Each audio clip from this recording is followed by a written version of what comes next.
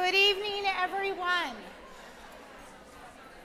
It is such an honor to officially kick off the 2023 Today's Dietitian Symposium.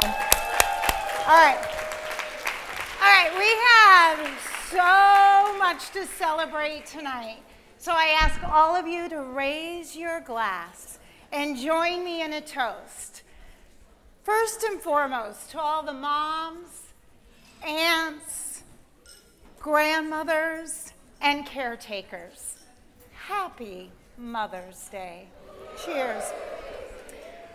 And second, a huge congratulations to today's dietitian who is celebrating 10 years of this very symposium. Congratulations and cheers to everyone. As we celebrate tonight, we are so excited to engage with each and every one of you on empowerment or shame, how our biases shaping the way dietitians communicate about nutrition. My name is Amy Cohn. I am a registered dietitian. I have worked proudly at General Mills for 15 years. I am a lifelong lover of cereal. I am a huge, thank you for that, yeah. I am a huge advocate for destigmatizing weight bias and a gargantuan champion of affordable, accessible nutrition for all. All right, I want to take you all back to the year 2020. Yeah. There is no denying that 2020 was a year like no other, with a global pandemic and a national reckoning on racial justice and the intersection between them. 2020 had a substantial impact on the lives of all Americans. Now, the pandemic wasn't the only thing that happened in 2020, but it infected almost everything. When the virus came here to the United States, it found a country with serious underlying conditions, and it exploited them ruthlessly, including the field of nutrition and dietetics. Chronic issues like hidden hunger, racial injustice, structural racism, and a divided dietetic and nutrition community went untreated for years. And we had learned to live uncomfortably with the symptoms. It took the scale and the intimacy of a pandemic to expose their severity, to shock us Americans with the realization that we are in a high-risk category. I think The Atlantic summed it up best. The coronavirus didn't break America. It revealed what was already broken. And not just a society as a whole, it shined a harsh spotlight on our profession. Thus, individually as humans and collectively as a community of nutrition and dietetic professionals, we deepened our awareness. We deepened our consciousness to the complexities of others' experiences, especially racial and economic diversity. And we translated this awareness into action, where strategies to help diversify nutrition were the main theme. And I want to take this moment right now to showcase to all of you the very action that we took within our societal system. Now, when I say we, I mean dietitians. And when I say our societal system, I mean the societal system that exists within the nutrition and dietetic community. All right, let's start off with policy. From a policy perspective, we took action. In September of 2022, where President Biden hosted the first White House conference on hunger, nutrition, and health in over 50 years. Now, at this conference, dietitians not only shared our collective knowledge as the food and nutrition experts, but we led that conversation to help improve our nation's health. And then organizations took action, like our very own Academy of Nutrition and Dietetics, who made inclusion, diversity, equity, and access a cornerstone of its organization. Now, there is no denying that we have a shining example within our community, Diversify Dietetics, which became even more important in the pursuit of equitable and inclusive nutrition for all. And as food insecurity swept more broadly across our nation, food banks took action and rose to the challenge in communities across America and became hunger heroes for many, right? And hundreds of dietitians not only work at these food banks, but volunteer at these food banks across America. And hundreds more helped shine a spotlight on the problem of hidden hunger through their communication and education. And then lastly, as individuals, many of you took action and examined your communications and identified ways to be more effective with diverse populations and experiences. Now, just to prove to you how far we have come, here are some headlines that existed in media before the year 2020. Now, as you can see, they're pretty negative, right? They likely contain a very negative article about what many in this room would say are affordable, accessible, nutrient-dense foods that can be found in the center of the store. And yep, sure enough, as you can see, ready-to-eat cereal often got villainized. But you even see a headline there focused on body weight, literally questioning why it was easier to be skinny in the 1980s, featuring an image of the iconic Jane Fonda, a white, wealthy woman. After the year 2020, you can all clearly see the action that individual dietitians took to help change the conversation to not only be more positive, but more inclusive. And that is because of the action that many of you as dietitians took. You have influenced the nutrition narrative to be more positive. You have changed the conversation to be more inclusive. You are recommending and communicating more effectively across all demographics to help provide good nutrition recommendations for all Americans. And we are excited to advance that conversation with all of you tonight to two extremely relevant challenges to nutrition leadership: body shaming and food shaming, along with introducing fitness shaming, so that you can continue to engage more effectively with diverse audiences, convey messages that resonate, and ultimately work toward greater nutrition equity. But my God, the nutrition noise continues. Now, this is the noise that I call the gluttony and sloth media approach that minimizes the complexity of health and well-being by the simplicity blame game of pointing the finger at processed foods, pointing the finger at lack of activity, and pointing the finger and having the gall to call the consumer lazy.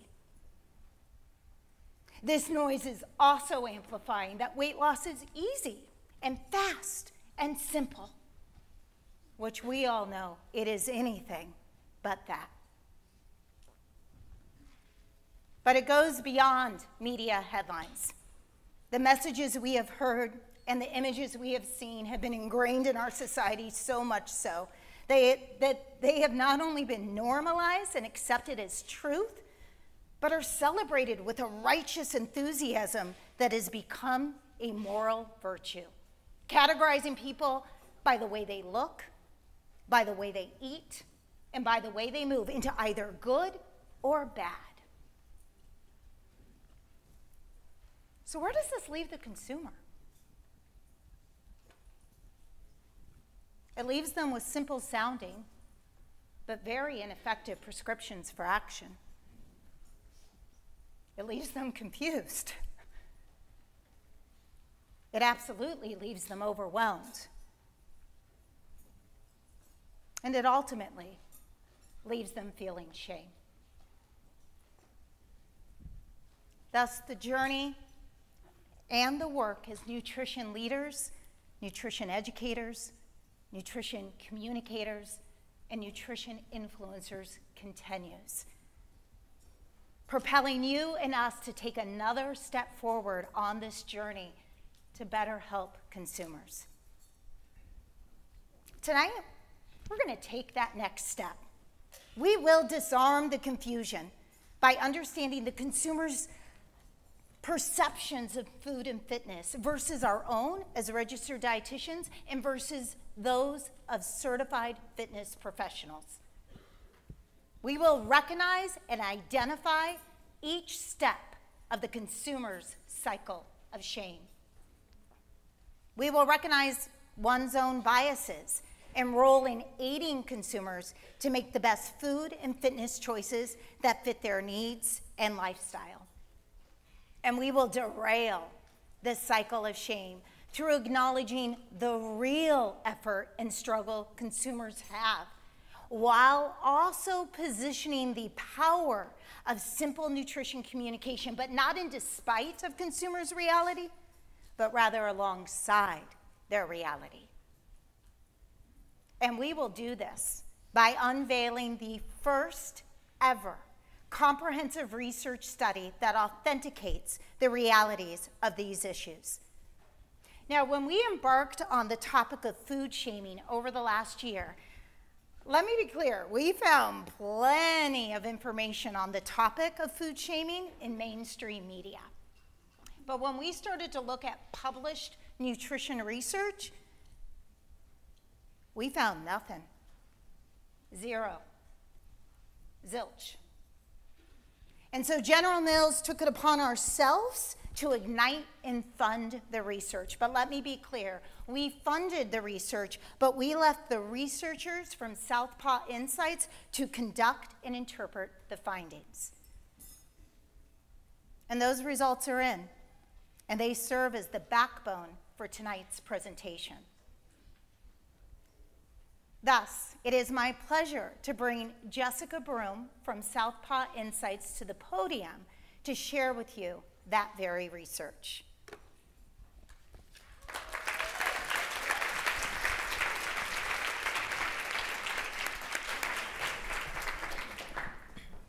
Thanks, Amy, and thank you all so much for being here. Happy Mother's Day and happy Others Day.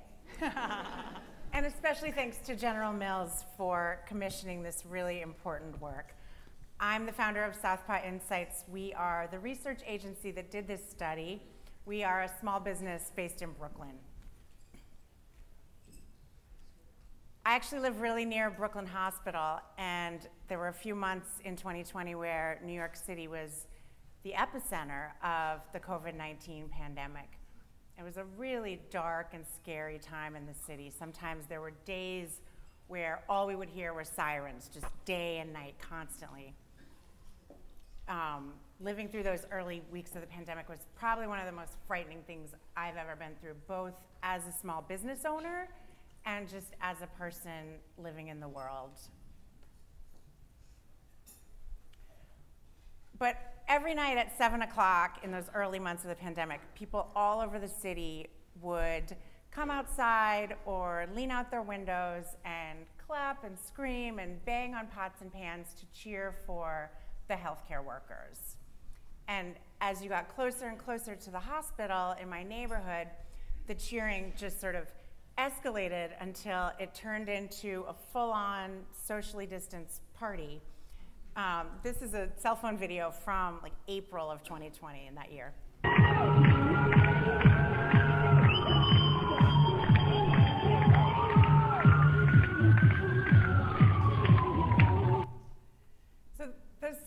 Talk Cheers really became kind of the highlight of my day for a while there. And it was just a little shot of light in a really dark time. And I hope that's what you all will see tonight in our presentation. Some of the content we're going to share with you is quite heavy, but I think there's also a hopeful note. So I'd encourage you to look to the light. Before I get into the study findings, I want to tell you a little bit about Southpaw Insights. We are proud to be a certified women-owned, disability-owned small business. And our mission is to do meaningful research that helps organizations understand people, what they think, how they feel, what they do. Our expertise is in primary research. We do both quantitative surveys for breadth and qualitative work like interviews, focus groups, ethnographies for depth. We like to say our work is statistically relevant and emotionally resonant. This study came about last summer when Amy called me and she said, I'm really interested in this idea of food shaming, but we can't find any research about it. Can we just do our own study? I cannot say no to the queen of cereal, so we designed a study talking to consumers, registered dietitian nutritionists, and fitness professionals around the country to really highlight this need for equity in fitness and nutrition and to shine a light on the shame that we knew was out there. This was a mixed method study. We started with online surveys of consumers, RDNs, and fitness professionals, and then followed that with a series of one-on-one, in-depth interviews. I really like this approach because I think the quantitative survey data and the qualitative interview findings kind of layer on top of each other and create this really rich, nuanced story. I can tell you all day long that 44% of consumers have experienced shaming, but I think when you see some of the videos we're going to show you and hear people talk about what it looked like and what it felt like, it really puts a face to those numbers. We talked to a pretty robust sample size of folks, 2,003 consumers, 250 RDNs, 251 fitness professionals. One note here, you'll hear us all talk about RDNs and FPs, where we're using FP as this umbrella category that includes both certified fitness professionals and registered yoga teachers. We're not going to break those two audiences out for purposes of today's talk. The consumers that we talked to looked like what the country looks like. About 1 in 3 were people of color. Almost half, 47%, had less than $50K in annual household income. And more than half, 57%, had less than a 4-year degree. So I like to show this slide to level set a bit. I think some of these data points might be surprising. This is not what this room looks like, but this is what the country looks like. So this is who we talked to. The key lines of questioning in the consumer survey were around philosophies and approaches to food and fitness, struggles and challenges people have in this area, and then digging into this idea of shame. So what did we find? For the most part, consumers told us they live by very sensible sounding food philosophies like listen to your body, everything in moderation. And just like they've internalized this messaging, they've also internalized messaging about what to avoid. So say no to sugar, processed foods are bad, shop the perimeter. 95% of consumers told us they think the perimeter of the grocery store is where they can find the most nutrition. And when we asked people what sections of the supermarket they try to avoid, we heard candy, snacks, bakery, and about 1 in 5, 19%, say they avoid the breakfast cereal aisle. Most often because they're concerned about sugar. So that's food. Fitness also looms large in people's lives. 9 out of 10 consumers told us they get at least some exercise occasionally. 2 out of 3 say they'd like to exercise more. And when we asked about wellness goals, exercising more rose to the top of the list, both as a short-term and long-term wellness goal. But we see a lot of guilt around when I can't manage to exercise. And almost half of consumers saying, I don't have the body type that's usually found in a gym or studio setting. Here's a quote from one of our consumer respondents, Migdariana. She says, sometimes at the gym, I have no idea what I'm doing. I don't know if I look crazy or not. And I'm kind of scared to ask someone because it's not the gym's responsibility to make you feel comfortable. This idea of discomfort came up over and over. 40% of consumers told us they're uncomfortable in their skin. They're embarrassed by the size of their clothes. This quote from another consumer respondent really stuck with me. Julie was probably 45 years old, and she said that when she was a kid, her mom would buy the slim pants for her sister, but she had to have the regular. There's just this insidious societal pressure to look a certain way. The next quote I'm going to share is from a dietitian. I don't know if this will make you laugh or cry, but Michelle said, as women, we get unsolicited comments about food and our bodies all the time, like from birth to death. Truth, right? Losing weight is top of mind for consumers. It was the #1 wellness goal, both short-term and long-term. This says to me, consumers don't think they're gonna succeed. Like, it's my short-term goal, but it's also my long-term goal. It's just this dark cloud that hangs over us. So here's where we are. Consumers get all this messaging. Processed foods are bad, but eat everything in moderation. Listen to your body, but you should be skinny. So not surprisingly, we are a bit flummoxed. We're overwhelmed, we're uncomfortable in our skin, so what do? We grab onto these simple sounding messages, right? Eat less, move more. No processed foods. We think somewhere in there is this magic bullet. And that's where the cycle of shame begins. I hear these simple messages. I think it should be easy. I'll just eat this, not that. I'll just buy an air fryer.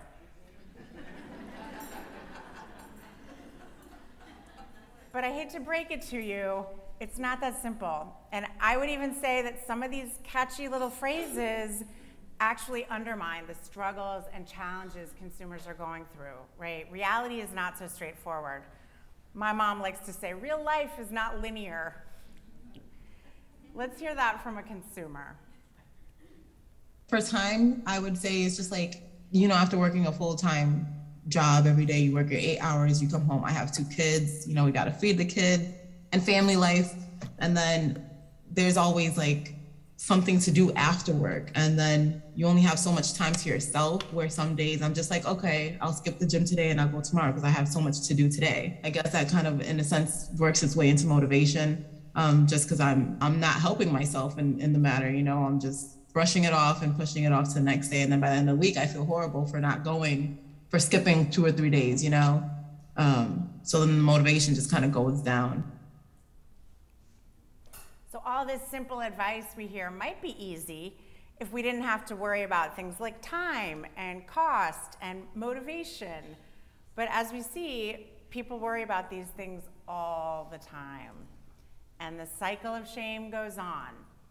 I hear these simple messages, I think it should be easy. I try to do what I'm told, but I find it's not that simple, right? You heard her. There's always something to do after work. And then I don't meet my goals, and then I feel horrible. So where are RDNs and fitness professionals in all this? I thought this was a really interesting contrast in the data. We asked professionals, what do you tell your clients to think about when they're choosing what to eat? What criteria should they consider? Both RDNs and fitness professionals named things like protein, nutrients, fiber, calories, and then all the way down at the bottom, you see highlighted in blue, taste and cost. But when we ask consumers the same question, what do you think's at the top of their list? Taste and cost, right? Sugar, calories, protein, all these things fall down the list when the rubber meets the road, when the grocery cart meets the aisle.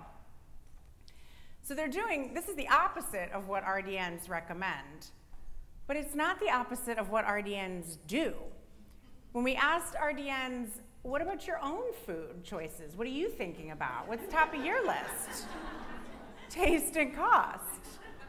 They're just like us. So we have kind of a do as I say, not as I do situation here. I think what we need is the opposite. Consumers need RDNs to be real. Consumers hold RDNs in very high esteem, right? We love y'all. Most consumers think RDNs are extremely knowledgeable. Half of the consumers we talked to said, yeah, if I had time or money, I would seriously consider working with an RDN. I think consumers would be relieved to hear RDNs care about taste and cost just like I do. RDNs know what it's like to experience this cycle of shame, right? You've been there. You're not skinny enough. You're not healthy enough. You're an RD. I don't believe you're eating that.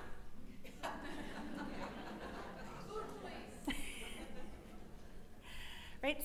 62% of the RDs we surveyed said that they had personally experienced food shaming. That's almost 2 out of 3. Look to your left. Look to your right. We're lucky if one of you hasn't had this experience of being shamed. Consumers need RDNs to be authentic, to tell it like it is. But instead, we have this disconnect. And we see it again when we talked about approaches or strategies around food. Almost 3/4 of RDNs, 72%, recommend intuitive or mindful eating. But only 16% of consumers have actually ever tried this. Same with fitness professionals. We have half of them telling their clients to eat clean. Bro? But only 17% of consumers have ever practiced clean eating. One philosophy I think we should bring more into the public eye is this one. Food should be affordable, nutritious, and enjoyable. Sounds pretty good. 72% of RDNs have told their clients this. Not even 1 in 3 consumers have ever heard it. Why is that? Imagine what it would be like if this was the soundbite we heard all the time, instead of eat less, move more, eat this, not that. You can never be too rich or too thin. I want to show one more video from an RDN talking about the nutrition community and what you all know versus just Joe and Jane on the street. I remember being at a conference right before the pandemic, and one of the speakers talked about intuitive eating and anti-weight loss, and the audience was literally cheering. The health at every size movement, I don't feel like it's taken over, but it definitely has a big presence in the dietitian world. But in the general public, no. I think mainstream society is still 10 years behind. So here's where we are. RDNs are touting intuitive eating. Consumers are just trying to get through the day. They're buying what they can afford, they're buying what their kids can eat, and then they're feeling bad about it.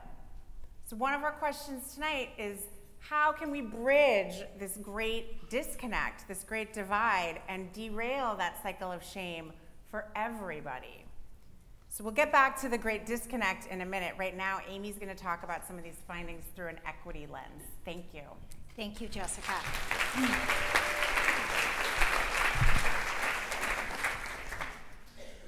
So I want to bring up that the barriers are more prevalent for households with a lower income, and that's exactly what this chart is showing you. What this is showing is the barriers that are keeping consumers from where they want to be with their nutrition and fitness goals.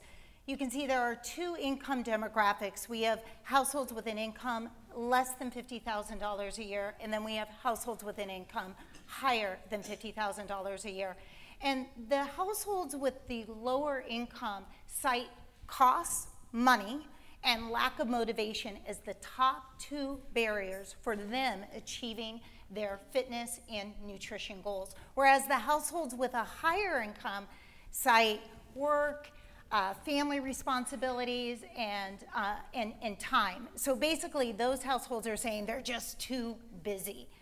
And we bring this up because income inequality persists in the United States.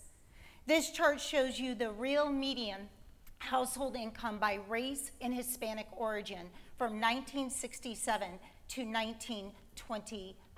2021. I think I have kind of hard with both of these charts, but in the middle there, you can see all races, the annual income was around $71,000 a year. Now, what I know you all can clearly see is that for Hispanic Americans and Black Americans, they fall very short of that. And women take the brunt.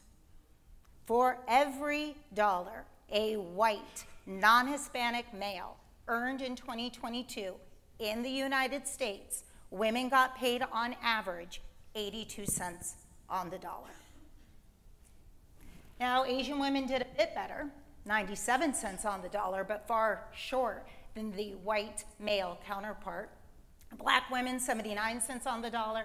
Native American women, 71 cents on the dollar. And Latina Hispanic women, 78 cents on the dollar. We elevate this economic inequality because the pandemic may have reminded us that we are all in the storm, but we are certainly not in the same boat. And this is holding true right now with inflation.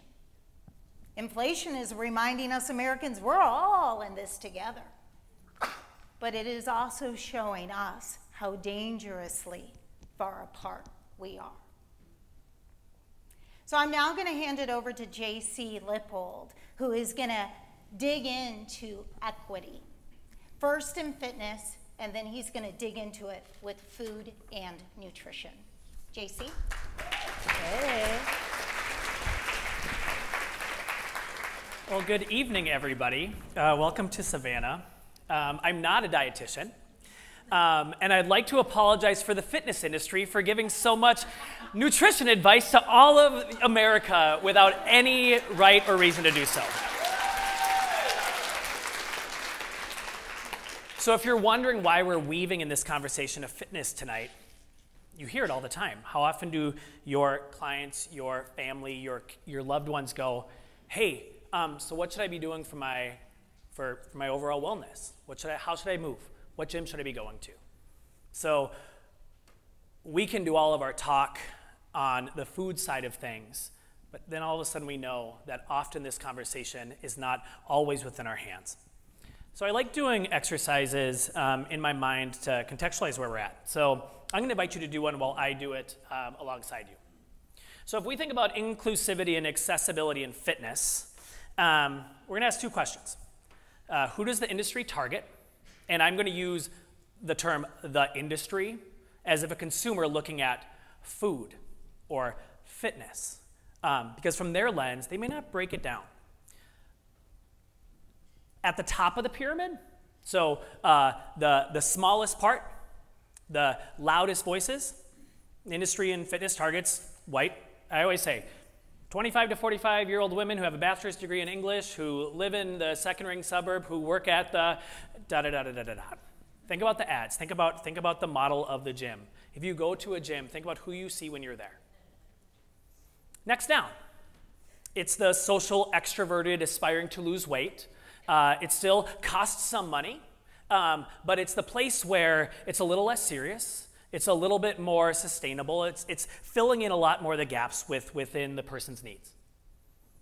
Next down, families, low financial barrier, relaxed social standards. You don't have to wear Lululemon. You don't have to put on makeup to go to the gym because you're bringing your 3 kids, dropping them off the nursery, da-da-da-da-da-da. And at the bottom, the inexpensive, the no judgment. So what brands fit these parts of the pyramid? The top, Equinox, Lifetime Fitness. The high-level boutiques, SoulCycle, Barry's, Rumble, Solid Core, Core Power, personal training, Peloton. Again, this is me simply going in my head, if I was going to look at what I hear the most, where I see the most time, the most energy being put into, this is JC filling in a pyramid. Next down, Orange Theory. You have a team, you have an environment. Farrell's Extreme Body Shaping, 10-week thing that you move through together with other people, and you may be going like, hey, that's mine. That's where I go. That's what I love doing. A little less expensive, CrossFit, right? There's a family, an energy to it. Families, low financial barriers, the YMCA. Hey, I need to bring my kid to the daycare so I can get my workout, and then I can do. And then inexpensive, no judgment. Planet Fitness, Crunch, Planet Fitness, Pizza Tuesdays, right? Literally, Pizza Tuesdays. I love it. $10 a month. All right. Here's a non-food person. Within this conversation, a consumer going, what do I see? Who's at the top of the pyramid? Who does the industry target? Kind of the same. Women, white, wealthy. It'll clarify when you get the other side of what I mean by non-athletic here. 40s. Next down. Moms, people who struggle with that last 10 to 15 or that first 10 to 15 or the 10 to 15 that came back again because I had the thing that led to the 10 to 15 coming back. Next down. Consumers looking for the quick fixes, the hopeless, the exhausted. And at the bottom, straight up, the hopeless. All those other things fall away and I go, well, I'll try something. You may be surprised at some of the things I put into the food category at the top here. What brands serve who? The cool sculpting, the med spas, the liposuction, right? The things that have nothing to do with consumption, but within that consumer's mindset, they go, how do I accomplish the thing I want to accomplish? The private chef, the one-on-one dietitian. Again, lots of money signs. Moms, people struggling with 10 to 15 pounds. The Weight Watchers, the Jenny Craigs, the juice cleanses, the Herbalife, the Beachbodies, the meal. It still costs money, right? But it's something that I can go, okay, this is showing that I'm investing in myself. I'm taking my me time. The mom taking their me time by doing what? By investing money in, it's like, or maybe you could do something different for yourself, like, reading a book, going for a walk, having someone else take care of your kid for a moment and realize, wow, I have a lot going on, and I deserve to be fulfilled and sustained for a moment. Consumers looking for quick fixes, hopeless, exhausted. The gimmicks. I listed ones from a consumer lens. You can see them. And the bottom category, I have no idea. I don't. The family who shops at the convenience store in North Minneapolis because the nearest grocery store. I'm from Brooklyn Center, Minnesota. In the last year, someone knows Brooklyn Center? Maple. Hey, Minnesota! Woo! Target is my small business that I love supporting, being from Minnesota. Target closed down in Brooklyn Center. We just lost our Walmart. Who is the family? What is the thing that they're going to find? How are we speaking to them about their food wellness? I don't know. The reason why I do this exercise is because this next slide plays into what Amy was just talking about. Here's why I think equity really matters in this conversation. Self-perception by race and ethnicity. I'm going to say these stats, and then I'll say why I think this is interesting to me. I feel comfortable in my own skin. Black Americans had the highest percentage of saying, yeah, that's true. Strongly or somewhat agree. Next, I don't have the body type that is usually found in a gym or fitness studio setting. Black Americans, lowest percentage out of the three. When I eat certain foods, I feel like I did something wrong. Black Americans, agree the least. Lastly, I feel pressured by society to strive for certain physical attributes. Black Americans, again, lowest. For once in the American narrative, Black Americans are actually coming out on top of something in the way that we set them up for success. Why? Because our food narrative doesn't, and our fitness narrative don't address them. The shame narrative of going, eat less, move more, do this, work your way up, spend more money to get to the top of the pyramid of where you're seeing things are going. Who is that being targeted to? Yeah, Black Americans saying, I feel comfortable in my own skin. It speaks to two things.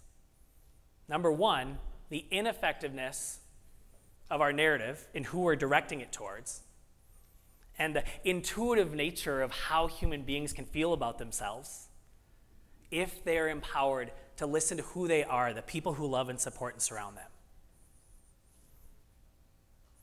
So let's get back to the cycle. Spiraling people into isolation, guilt, and shame. So isolation. As Jessica shared before, we hear simple messages. So we think our walk towards greater wellness should be simple. We do those things. We find out it's not simple. Who do we blame? Ourselves. And then, what do? We isolate. St. Augustine, hundreds and hundreds of years ago, said, I started feeling what was happening from me into the world of what I was doing, and I was ashamed of it. So I incurvatu se, I curved in on myself.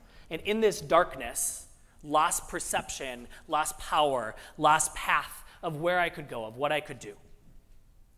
Many choose to go it alone and hide away. 67% of consumers said they want to keep their fitness goals to themselves. 64% want to keep their nutrition goals to themselves. Ronald, I discover sometimes I have to find the strength within myself to accomplish my goals, you know? I have no one else, no partner to help me, encourage me. Again, as Jessica raised, the base for this research may not look like what this room does. So think about where men often fit within a wellness conversation. I say this all the time. I know a lot more single, eligible, female-identifying human beings in my life than I do male-identifying human beings in my life. Why? Because female-identifying human beings are doing a lot more work on themselves. Where are the men? Sit in the basement, oversized t-shirt, not feeling, not thinking, not expressing, not doing anything. I'm wondering where they are. Thank you. Thank you. I try. Hey, the wine is setting in, everybody. But no, seriously, I agree. It's getting fun. So imagine the following situations. Falling over in a fitness class. 65% of consumers said they would have a negative response to this. 33%, 1 out of 3 would feel humiliated. And what do they do after they fall over? They never show up again. And thank you. Keep vocalizing, because this is when this starts settling in. So use your voices. I appreciate it. Bumping into your doctor at the grocery store. 51% said net negative response. 28% saying they're going to feel judged, especially if they're in what part of the grocery store when they bump into them. Thank you. Bumping into someone you want to impress while exercising. 43% net negative. 17% feeling anxious. All of these feelings bring us where? Into isolation. 35% said if it was possible to go unnoticed, I would join a new gym, I would try a new workout. If I could be invisible, I would start to work on myself. So then I would one day want to be not invisible. I feel like a failure and I turn inward, the next step of this cycle. So, when we feel that, what happens? We take some time to discern what's been going on and who's responsible for it. I am. Let's shine some light on the fitness professionals in this conversation for a bit. Tough love is a really popular way. I think the gym is the only place in the world where words like push and kick and kill are actually ways that we compliment someone. Hey, thanks for kicking my ass today. Where else would that ever be deemed as a safe, positive, from heart to someone else way? But it's true. We think we need to kick, push, pull, in order to do something good for ourselves. 51% feel guilty when they cannot exercise. 42% feel guilty when they eat certain foods. Hey, Ronald's back. I don't want to pursue my fitness goals by myself. I think I'd feel lonely and just relapse. I have no one else, no partner to help and encourage me. The isolation, the guilt, ping-ponging, back and forth. Magdariana, who we're going to get to see again in a moment, I'm not going to say this quote out loud because she's going to say it out loud. And every time I watch it, and I watch it religiously, you go, Jiminy Crickets, how have we brought people to that place? And by we, I mean the big we of society. Because the we in this room, you're doing a lot of the work to shine light on this cycle. Fitness professionals exacerbate the guilt. We say there is nothing wrong with encouraging people to push themselves to get the body they want. 65% of consumers agree. 74% say there is nothing wrong with giving people helpful advice about healthy diets, even if it makes them feel guilty about their food choices. Again, I apologize. But also, I apologize to the people who are receiving the, wait, so I need to feel this way in order to accomplish me becoming a better person. 42% of consumers follow suit and agree. 67% of fitness professionals tell clients they did something wrong when they eat certain foods. 52% of fitness professionals say when clients can't manage to exercise, I make them feel guilty. What day of the week are you never supposed to miss for a workout? Monday. Why? Because it starts as the same day as never miss. Never miss a Monday. What if you miss a Monday? Oh, it's okay. You can get back on track tomorrow. Oh, if you binge this weekend, it's okay. Is it really okay? Because we only say it's okay to stop doing we only say it's okay to do the things that we set up as bad, right? 73% of fitness professionals support clients who work out to eat what they want to eat. You may not be able to see it from here, but on the phone is a picture of the person working out, but the donut's not in the picture. What do we show versus what do we carry with us inside? Hey. And then the Savior came down in the form of a dietitian to go ahead and bring light to the world. RDNs are seen as knowledgeable, but not relevant. RDNs are put on a pedestal and are out of reach for consumers. Here's the numbers. 62% of consumers believe RDNs are extremely knowledgeable. 20%, 1 out of 5, feel that they are affordable. Nearly half of consumers have no idea how to start the process with you. 20% say nutrition suggestions from RDNs are not possible for my lifestyle, or, interpret this how you will, someone like me. Which I think helps us go, okay, well, what are they perceiving that I am? Who am I in their lens? Who are you in their lens? Because they're seeing themselves as someone different. Imagine the following situations. Now we'll do with the RDNs. How would you feel if discussing eating habits with an RDN? 54% net negative. 22% feel judged. Asked, imagine an RDN will react negatively upon hearing about different things.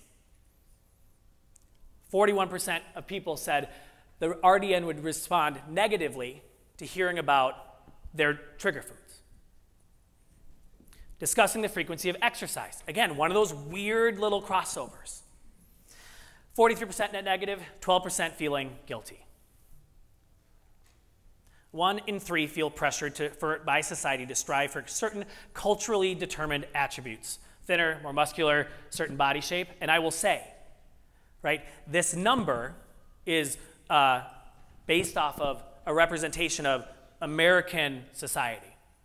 If this number was who we're targeting, white, wealthy, oh by golly, this number would be a lot higher. Right? Even the desperation and disparation between the two is something to talk about. So, how many of y'all use social media within your work, within your passion, within your personal lives? Like, who's a social media user? Cool. How often do we hear that the one problem, like the biggest, if we could just get social media under control, that all of a sudden a lot of things would be better? Yeah, right? Not new news. Okay, who in this room existed before the conversation and reality of social media? Okay, let's play a game. I'm going to flash through the decades examples of media that was put out to society. I don't know, let's call it social media. Starting in the 1940s, shout out phrases or things that you see. Shout them out. 1940s. Helps him be fit. Someone ought to tell her about Rye Crisp. Want to be slim or attractive? Try the Rye Crisp reducing method. 1950, shout them out. 1960, shout them out.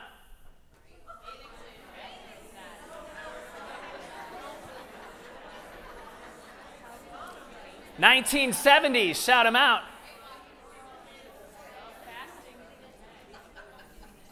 1980s.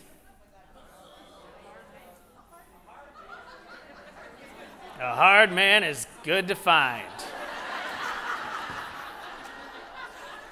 1990s. You need it because you're weak. Diet Tango does not allow you to eat willy-nilly. Huh. 2000s. I needed to put the shake weight on, y'all. I needed to. And today.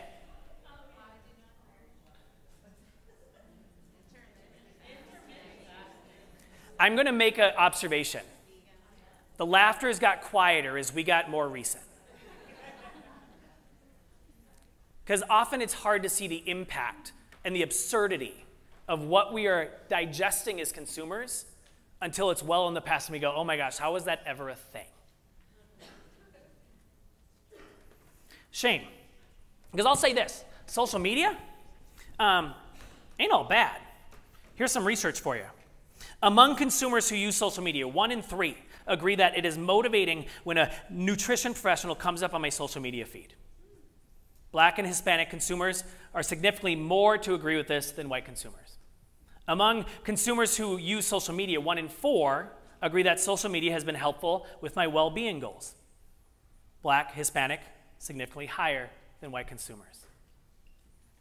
As we move into the shame part of this conversation, I like reading definitions straight from Google on what shame is. Because it is pervasive, it is sneaky. Here's the 3.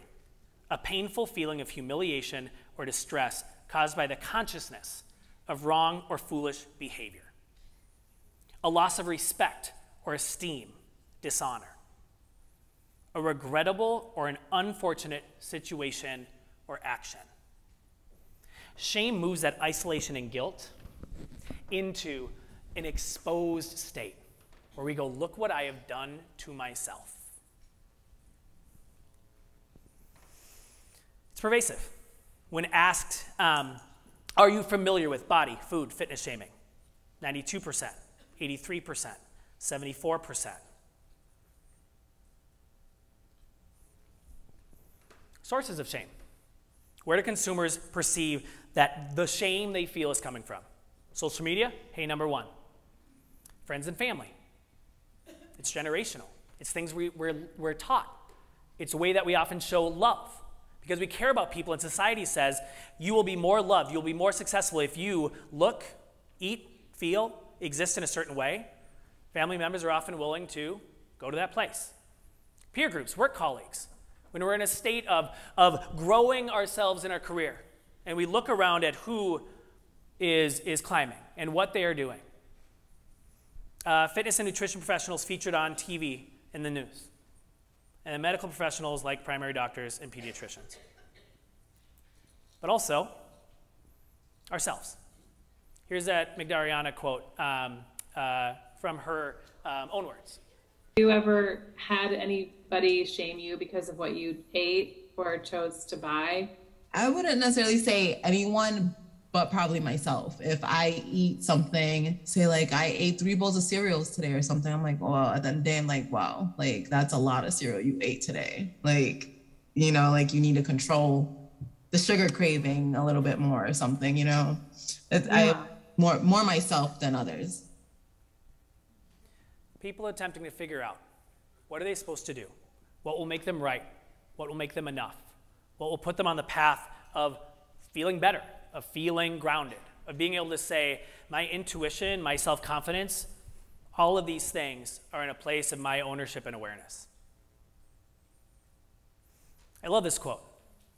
There are two ways of spreading light: to be the candle or the mirror that reflects it.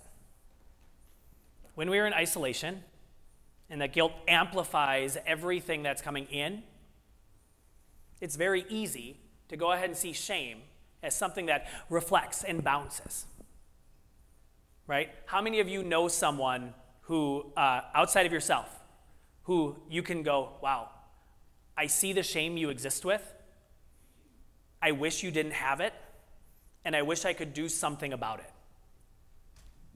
Who knows or sees that person? Who can think of their client, their family member, their patient, the person on TV, the popularized identity, and you go, gosh. And how does that make you feel to go and see someone else existing in that pathway? You can either be the one, yeah, sad, right? You can either be the one holding it, like I am ashamed, or you can be the one seeing that person and then reflecting that around. Because there's long-term impacts of shame. Of those who have experienced shame, 88% have long-term impacts. Low self-esteem is the most common, 52%. Perpetual isolation is a coping mechanism. We already spoke about it. Right? It doesn't go away. A preference to exercise alone, 36%. A preference to eat alone, 29%.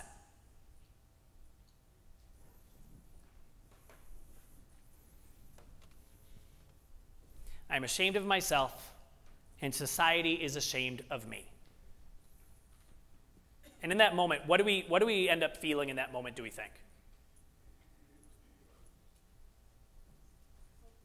Hopeless. Desperate. Like we need to do something when? Now. Well, hey.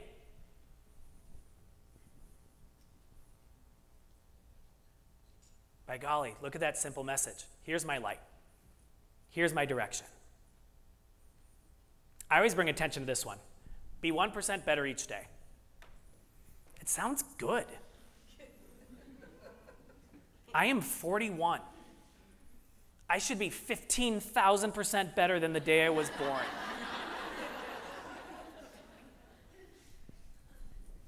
How does that become something that we normalize? Because guess what? I do this often on my social media. I go, hey, who's 1% better than they were yesterday? The most. The highest number I've ever had within this poll, 20%. 20%. But we hear that as, gosh, if I just do that 1% better every day, what are we missing out? The reality, the struggle.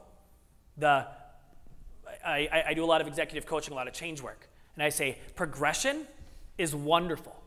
Regression is wonderful. Stagnance is scary. But people regress. They miss something. They don't get 100 out of 100. And what do? They start in this cycle. The desperation leads them back again. It took not very long to put this cycle together. On a Zoom call, we were literally like, hey, here's the cycle. Bada boom, boom, boom, boom, boom, boom, boom, boom. Someone's like, write that down. Is this surprising to anybody when you see it this way? It's like, or does this kind of make sense? It resonates. So what do? As Amy raised and then Jessica shared wonderfully about the reality of 2020 and kind of the paradigm shift it forced all of us into. On the right-hand side here, this is the front page of the Star Tribune on February 28th, 2020. Stocks are crashing. Vice President Pence is just down there saying, hey, there's something going on with COVID. And then up in the title here, that's my very cold face in a Minnesota February morning, jumping up and down. They did a story on this social movement called 5K Everyday Conversations that I started on January 1st, 2020. I noticed that a large part of the world, a majority, says, I am not a runner. Here's the funny thing about running. It's a verb. We don't say, oh, I'm not a sitter. Oh, I'm not a drinker. Oh, I'm not an eater. Oh, I'm not a sleeper. Nope. But for some reason, we've turned run into meaning more than what the word means. So I'm like, gosh, could we create some space where we could reclaim the verb run? So every day we held space for conversational-based movement. Strangers would show up. I call those people who do not know each other yet. And once everybody would show up, people would start moving at the pace of conversation. The pace of conversation would be the pace that people can be in conversation with. For every day for the last 3.5 years. What's the number one reason why people won't show up? Because they're not runners, they're afraid they will slow people down at the pace of talking to somebody. So running some days was walking. Running some days was having a walker or a wheelchair. And I had so many run groups call me up and say, hey, how'd you get on the front page of the Star Tribune when the world's falling apart? They're like, well, we've been a run group forever. We have thousands of members. I go, because we're not a run group. We're a talking group. Movement all of a sudden became not the thing we were doing, not the intent of what we were doing, but a side dish to what we were doing, an amplifier of what we were doing. All of a sudden, when Minneapolis was burning and was the center of the world for very good reasons, Minneapolis and St. Paul have a lot to work on. The Midwest has a lot to work on. But all of a sudden, the picture in the top left here, quick story, that's Jesse Ross. He's a wonderful human being who's doing a lot of great work to deal with the inequity and the lack of conversation for especially Black Americans and especially in Minneapolis. North Minneapolis is the place you do not go. He told me on a call once that he's a father of 6. He would wake up at 4 a.m. every day to run around his neighborhood to get movement in before, as the work he does and the father he is, it was the only time he could move. Well, all of a sudden, when Minneapolis was burning, he could no longer go for a run in his neighborhood at 4 a.m., live in North Minneapolis. Why? Because the KKK were trolling the neighborhood, and he no longer felt safe walking out his front door to move in his neighborhood. So I'm like, Jesse, I'll come over, and we will move together. Because an emotionally intelligent, straight-passing white guy in North Minneapolis is going to freak everybody out because we don't exist there. So all of a sudden, at 4 a.m. on Wednesday mornings, we started having a 5K everyday conversation. And became a pilgrimage for a lot of suburbanites who were in the place like, I don't know what I'm supposed to do. I'm not in this conversation. I'm afraid, and I'm stuck. So a bunch of white suburbanites came into the bad part of town on Wednesday mornings at 4 a.m. to run up and down West Broadway. Movement, exercise, fitness. Why? Because all of a sudden people were realizing they needed something that was being taken away from them by the way that society was presenting it to them. People were becoming runners because they were acknowledging the world they were living in and who they were and the power that they had. Hey, there's me. So I grew up in a very emotional, non-vocal, flamboyant child. My best friend was my piano. I love the Minnesota Twins. With all that being said, I grew up loving baseball. So my very alpha dad and my very alpha brother and I would play baseball in the backyard. My dad would throw the baseball to my brother. I didn't like the feel of the baseball on the bat because it made my arms shake and I would start crying. So my dad got a rag ball for my brother, for me. I loved it. I was getting to do something I loved doing, and in that space, in the smallness of my backyard, I felt safe. I gained confidence. I'm like, I'm gonna go to the park and play baseball. I got to the park, and all of a sudden I realized there wasn't a rag ball.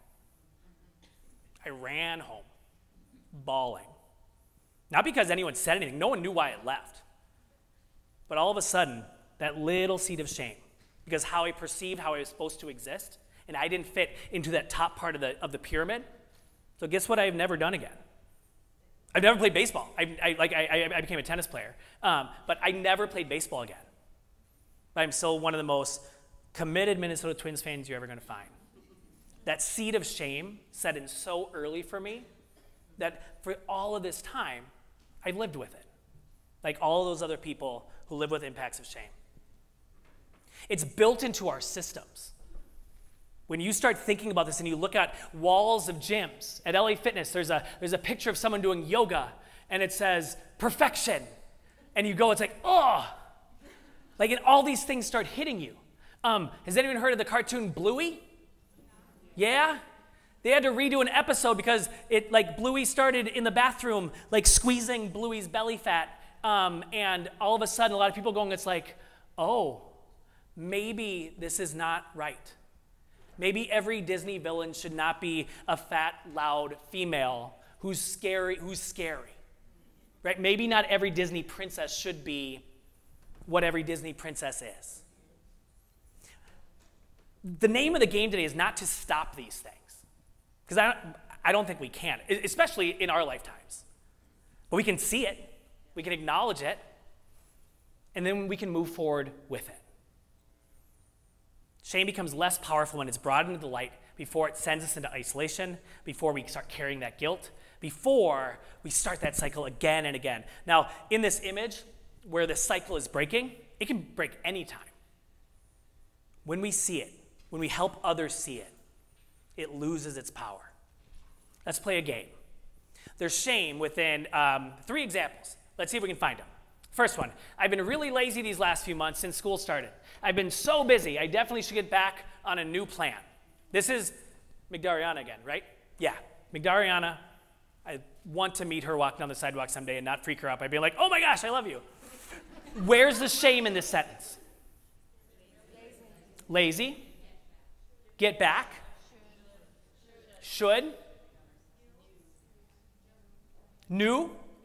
Yeah. You hit all of them.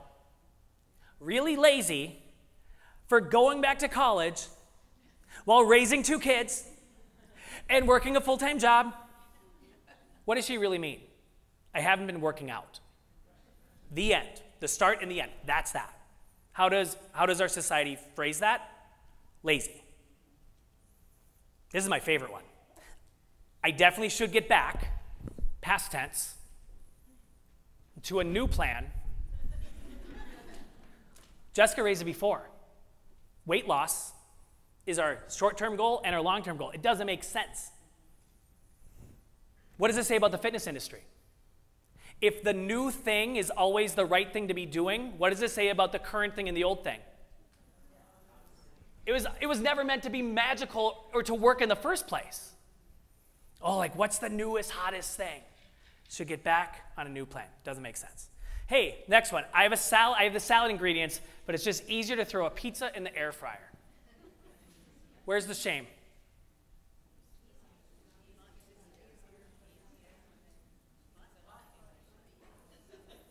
This one's harder. And all of these, yeah, so there's an unsaid laziness, but I think the shame is here. Air fryer. Why did everybody buy an air fryer? Because it's healthier. And all of a sudden, they're humiliated, looking at the thing that is supposed to help them get to where they're supposed to be and where they want to be. And what are they doing? They're ruining it by eating the thing they're not supposed to eat. Like the Edith Wharton quote, the shame is being reflected within their actions. Lastly, mom of 4 who plans and executes a week-long Disney World vacation. What is the first thing she says when she gets home? Need to go on a diet. I need a vacation. And I will say, and I haven't worked out in a week, which is kind of like I need to go on a diet, right? And in reality, the mom who's lugging 4 bags of child around for hours and hours a day, walking nonstop, I guarantee you she is working out more this week than she is when she's going to Orange Theory for 60 minutes on a Tuesday and then sitting at a desk and doing the things and living the life of obligation. Shame. So how do we even begin considering to help? When something is special to us, we often make it hard for others to access. When we become the expert, we are often perceived as out of touch. These are 2 individual thoughts. I think the top one is one that you can do a little self-discernment on. Do you make these things that you care about, you know, in and out, and it's your vocation and your purpose? Do you do the work to make it something that someone can take the little bite of? I don't know. But the bottom one is what we've been talking about. When we become the expert, we are perceived as out of touch. Without anything that you do, and you know this is true, when someone knows that you're an RDN, how do they look at you? What would they say is at the top of your, here's how I make my food decisions? How many people are surprised when you are eating, what's your favorite thing that you eat that people are surprised that you eat? Go. Yeah, the cacophony of food that humans eat because it tastes good, because it costs, because it's convenient. Maya Feller said, the food choices that you make have nothing to do with the morality of who you are as a human being. A lot of people would be like surprised by the things that you choose to eat, by the things you choose to recommend. The invitation is to come down off the high shelf.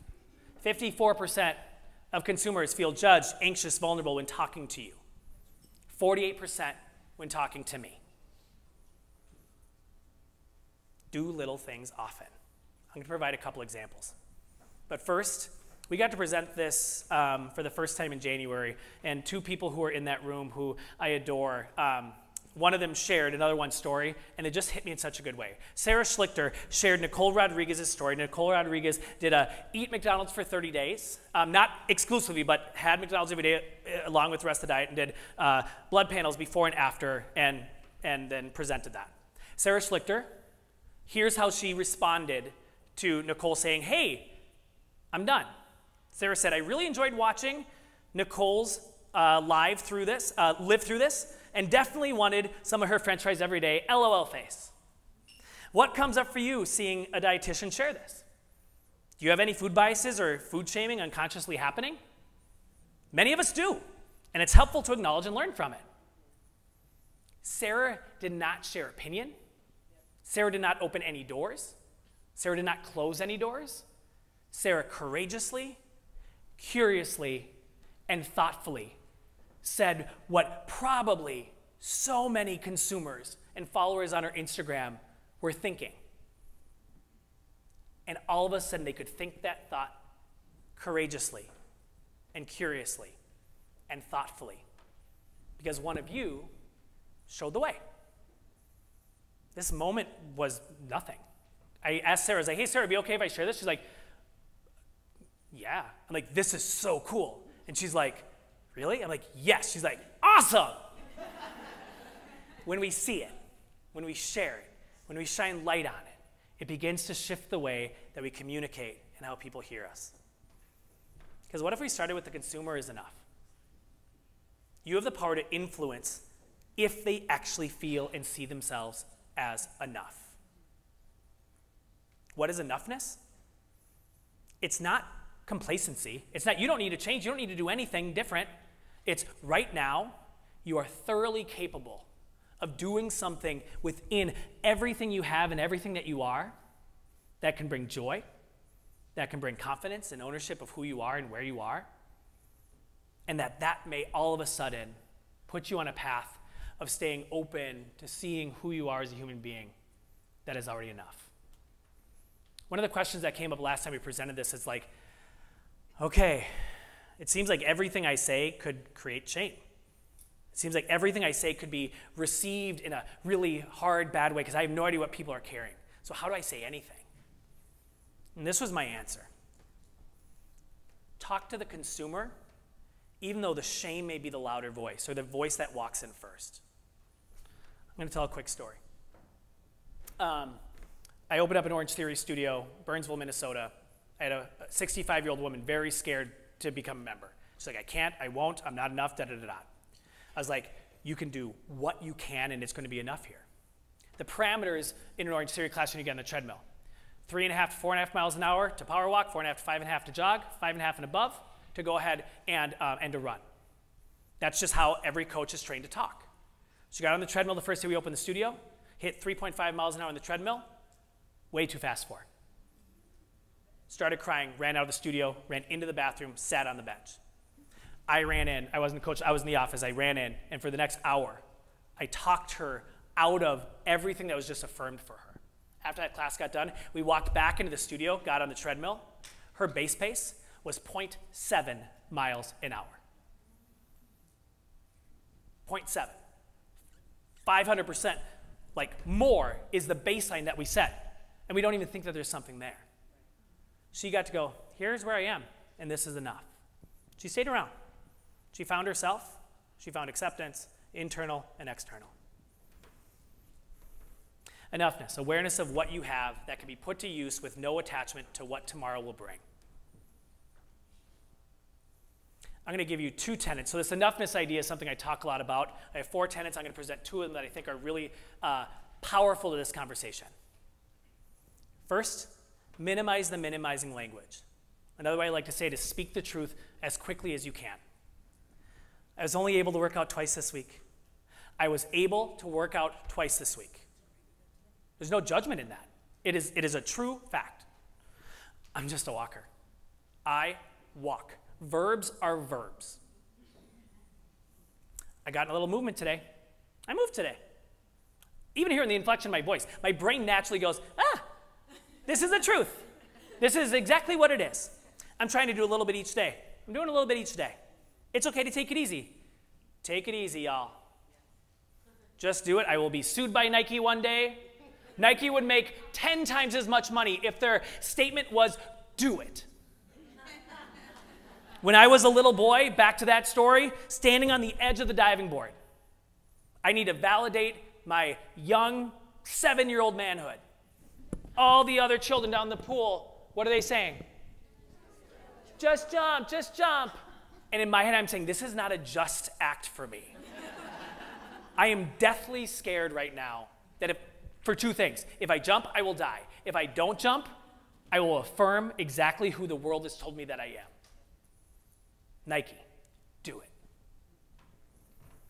Second tenet is your intuition. I like to say your intuition is the voice that says, hey, do that. That seems right and good. If every single person listened to that voice that is actually on our side, our body is actually pretty aware of, it's the reason why we got some fight and flight and some rest and digest. What if we actually invited people to recalibrate who they listen to? Because for the most part, a lot of the industry, consumer up, says don't listen to your voice, listen to the other voices. Because your voice is going to lead you to a bad place. In the animal kingdom, that's actually not true.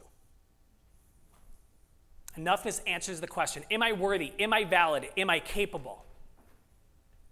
And even though it's hard to accept, the answer is yes. And then it then asks the question to them, so now what can I do? One more idea, and then we'll move on. I like talking about health and happiness, because just like fitness and food are woven together, health and happiness are as well. People in this room, you've spent your time, your money, your vocation, your passion, your knowledge to understand health and well-being. People associate their health with their happiness. Therefore, you all have as much influence on people's happiness as you do on their health. So this is me at London Marathon last November. I love marathoning. I hate running. Here's what I mean. I don't like the act of running. I don't do a lot of it. But I show up on marathon days because I'm a glutton for being around people, doing things for purpose, for vision, for memory, for cause, because the world has said that they can't do it. There's no better environment I've ever been in. If happiness is at the pinnacle of your values pyramid, you end up doing things because it brings you joy. If healthiness is at the pinnacle of your value pyramid, you end up doing things because it makes you healthier, stronger, faster, skinnier, fill in the blank. Now I'm going to note right now, neither of these columns are meant to be good or bad. Happiness, it leads to memories that are directly correlated with what you did rather than how you did the things that you did. Healthiness, it provides the pathway to greater accomplishments, new capacities, and a socially acceptable body. Happiness, Its success is measured by how it makes you feel. Healthiness, its success, I guess we could stop by its success is measured, period. Or in if you accomplish what you set out to do and changes in you that can be seen by others. Happiness, it is something that you don't have to be good at to accomplish your goal. Healthiness, it is something you have to show up and suck, you have to earn your stripes, you have to have the will and guts to stick with it, to in time be equitably respected for your actions. I'm probably going to text Jessica and be like, hey, Jessica, do you want to do some pro bono research on this idea? Because I think it would be true and worthwhile proving. I seem to know more people who seek happiness, who find healthiness, than people who seek healthiness and find happiness. And they evolve.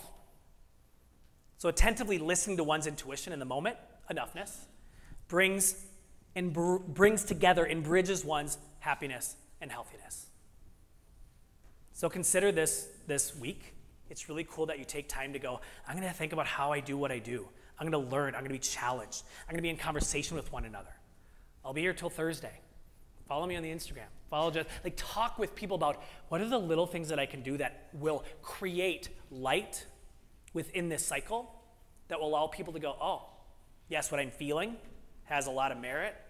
And when I acknowledge it, I can start doing little things as the consumer myself to derail it. Thank you.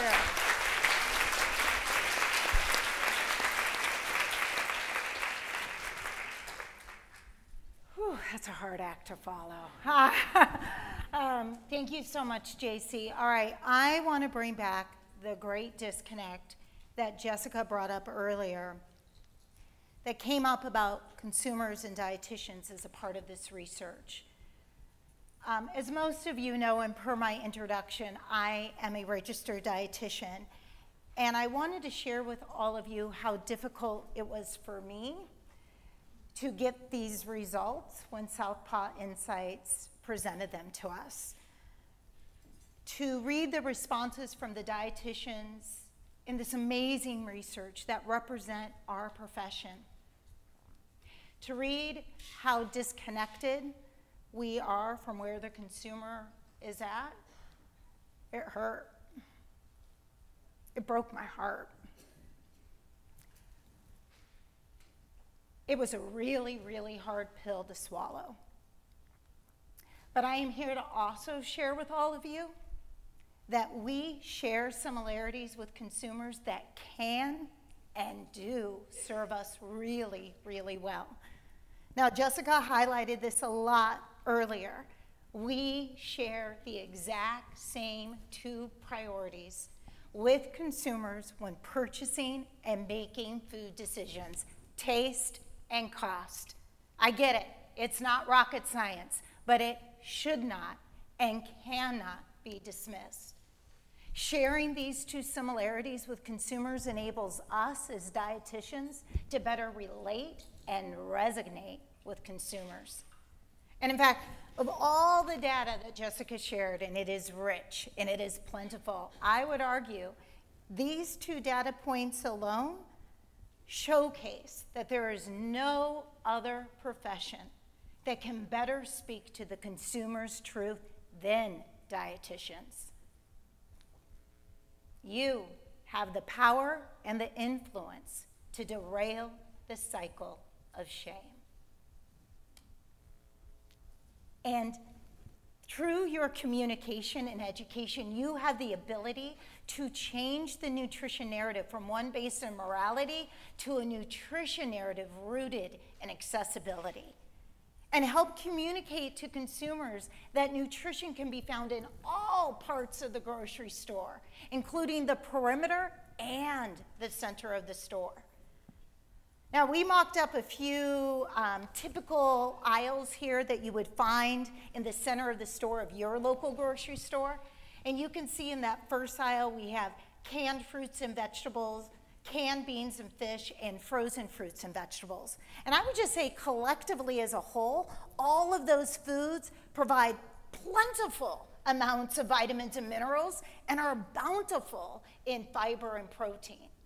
And then you see the second aisle there, we have bread and pasta, which are enriched with B vitamins and iron. And then, of course, last but not least, we have ready-to-eat cereal. Many cereals in the marketplace have whole grain, fiber, vitamins, and minerals all in one bowl, which I can tell you is really hard to find in other breakfast choices. Yet 16% of the dietitians in this research tell clients to avoid the cereal aisle. And 19% of consumers actually try to avoid the cereal aisle, which is consistent with what the dietitians are saying. Now, you've seen and heard a lot from the consumers that Jessica and her team interviewed, and you've heard JC and Jessica read quotes from a variety of the consumers, and I hope some of them have stuck with you. I will tell you a lot of them have stuck with us, and this quote in particular stuck with me. I've heard the products in the breakfast aisle are just complete sugar and have no nutritional value. And then thank you to you all. We put out a pre-survey, and you guys answered a lot of questions, and I'm greatly appreciative. And there were two statements as part of our pre-survey that we asked all of you to react to, and I want to read them right now. The first statement was, I believe all types of ready-to-eat cereal can be part of a healthy eating plan that supports an individual's body weight goals. The second statement was, I believe all types of ready-to-eat cereal, including sweetened and plain grain, are nutrient dense and thus would recommend them as a breakfast option. For the first statement, the one that is connecting ready-to-eat cereal intake to body weight outcomes, about 40% of you either disagreed or were on the fence with that. The second statement about pre-sweetened or plain grain cereals being nutrient dense and you would recommend them as a breakfast option, 60% of you either disagreed or were on the fence about that. So I now want to take this time to dig into the power of the cereal bowl. Hands down, one of the most misunderstood and hands down one of the most shamed foods in the grocery store. Tonight, I want to talk about the facts of ready-to-eat cereal and hopefully help you all feel confident and empowered to make ready-to-eat cereal a part of your recommendations as you deem fit. I'm going to present to you two new and two very different published nutrition research studies. One that is focused on ready-to-eat cereal and nutrient intake, and the other which is focused on ready-to-eat cereal and body weight. We're first going to dig into the research study that is focused on ready-to-eat cereal and nutrient intake. Now, when we embarked on this research, we leveraged the coveted dietary intake research data set, otherwise known as NHANES. And at the time that we embarked on this research, the latest NHANES data set that was available to us was from 2017 to 2018. And we broke out Americans into two distinct groups: those that eat ready-to-eat cereal for breakfast and those that eat another breakfast. Now, if you are curious, what are Americans eating for breakfast when they're not eating ready-to-eat cereal? Well, here they are. Top 5 breakfast foods consumed by Americans according to NHANES 2017-2018. Yep, ready-to-eat cereal leads the way, and that includes both plain grain and sweetened. Then we have donuts and pastries, followed by eggs and omelets, and that includes egg dishes like quiches. Then we have frozen breakfast, largely dominated by frozen waffles and frozen pancakes. And then last, bread, often in the toasted format and often with a margarine or butter spread. Now, when Americans are eating cereal, they are eating it with what NHANES calls an addition. I like to say it's just you're eating ready-to-eat cereal with something else. So no matter what age group you look at on this slide, about 90% of the time, consumers are eating ready-to-eat cereal with something else. Top 2 foods consumed with ready-to-eat cereal, 90% of the time, probably not a surprise. Ready-to-eat cereal is consumed with good old cow's dairy milk. And 15% of the time, consumers eat their cereal with a piece of fruit. Now that picture is very intentional. The #1 fruit consumed with a bowl of cereal by leaps and bounds like no other fruit even comes close is a good old banana. Now, I always pause here when I'm presenting this because I love this slide. I love these stats. We all know, or at least we do on this stage, that ready-to-eat cereal in and of itself is nutrient dense. And for those of you who are questioning that, I'm going to get to that in just a minute. But what this shows is that ready-to-eat cereal attracts nutrient-dense foods like milk and fruit. All right, let's get to it. Let's look at the total daily nutrient and food group intake among those that eat cereal versus those that eat an other breakfast. What's the other breakfast? It's an accumulation of those 4 other breakfasts I just showed to you momentarily ago. Now, we wanted to focus our research, so we looked at the very nutrients that the Dietary Guidelines for Americans recommends each and every one of us get more of in our daily diet. We looked at the food components of public health concern. I like to call them the big 4: calcium, vitamin D, potassium, and fiber. These are the 4 nutrients that nearly every single American 2 years and older is falling incredibly short on in their daily, not just a little short on, incredibly short on in their daily diet.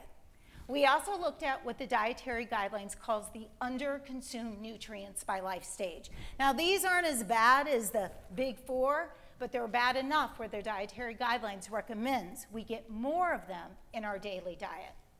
All right, let's take a look at the contribution of ready-to-eat cereal versus the other breakfast to daily nutrient intakes. And we're going to start off with the big 4: vitamin D, calcium, fiber, and potassium. And as you can see, ready-to-eat cereal breakfast contributed to 58% of the daily intake of vitamin D, 35% of the daily intake of calcium, and 27% of the daily intake of fiber and potassium, while the contribution of the other breakfast was lower in each. So yes, total daily nutrient intake of the food components of public health concern are higher among ready-to-eat cereal breakfast eaters. This trend continues when we look at the under-consumed nutrients. Ready-to-eat cereal contributed to a higher percentage of the daily intake of all of these under-consumed nutrients, including whole grain, ranging from 56% to 27% of the daily intake, while the contribution of the other breakfasts contributed less. In fact, the only 2 under-consumed nutrients that the other breakfast delivered more of was choline and protein, and for very good reason. Eggs naturally contain choline and are obviously a beautiful source of high-quality protein. Cereal doesn't fortify with choline, and cereal is not a protein-centric meal. But outside of those 2, total daily nutrient intake of the majority of these under-consumed nutrients was higher among ready-to-eat cereal breakfast eaters. And of course, we looked at nutrients to limit, right? These are the very nutrients that the Dietary Guidelines tell us to get less of. And when you look at the contribution of calories, you can see each breakfast contributed about the same, 20%. Added sugar, exactly the same, at 22%. But where ready-to-eat cereal really shines is with saturated fat and sodium, contributing lesser amounts of each when compared to the other breakfast. So yes, total daily nutrient intake for saturated fat and sodium are lower among ready-to-eat cereal breakfast eaters. And then last but not least, food groups. We looked at whole grain and we looked at dairy. And I don't know and don't care where you look on this chart, wherever your eyes gravitate to, you will see that the ready-to-eat cereal eaters are getting more servings of whole grain and more servings of dairy when compared to the other breakfast eaters. So, in conclusion, nutrient, whole grain, and total dairy intakes are higher among ready-to-eat cereal breakfast eaters versus other breakfast eaters. So consumers can rest assured and feel good when they eat cereal for breakfast versus feeling shamed. When it comes to nutrient density, ready-to-eat cereal is really hard to beat. Like I said earlier, many cereals have whole grain, fiber, vitamins and minerals, all in one bowl, which as you now can see is really hard to find on other most commonly consumed breakfast items. All right, now let's look at the publication that was recently published on ready-to-eat cereal consumption and body weight in children and adolescents.